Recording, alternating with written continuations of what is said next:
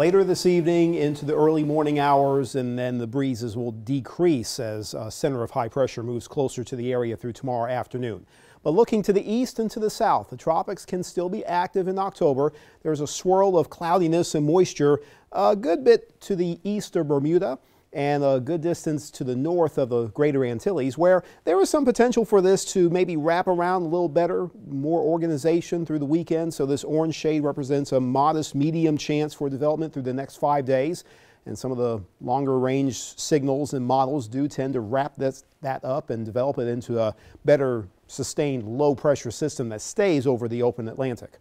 A secondary area here in the Caribbean, this is a prime zone in October for systems to form, and some of the same signals show that developing and maybe drifting to the north in about 5 to 7 days.